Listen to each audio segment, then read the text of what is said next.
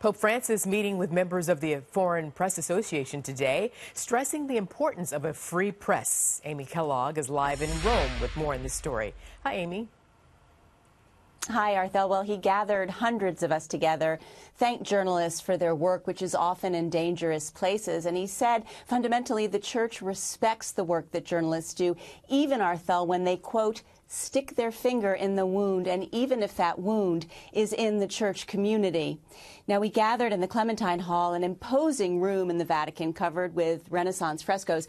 Both the president of the Foreign Press Association and the Pope played off the fact that the press headquarters here is on Via dell'Umiltà, which means humility in Italian, a quality the Pope said we all need to strive to possess.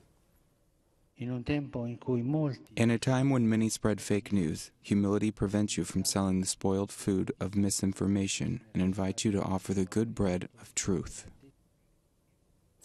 He piled a fair bit of pressure on us, reminding us not to be lazy in verifying facts, not to use violent language, not to be a megaphone for the loudest voices, not to neglect reporting on the good in the world, and not to neglect those who are often forgotten. He said it's important not to let stories of the Rohingya and the Yazidis slip off the front pages. Finally, Arthel, he took 45 minutes after he made his remarks to personally greet every single person in the room. He was on his feet for a long time, making small talk, making big talk.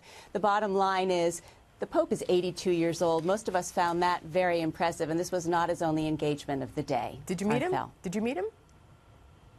I sure did, and it was a great pleasure. He blessed us all, and it's a good way to end the week. Absolutely. Amy Kellogg, thank you very much.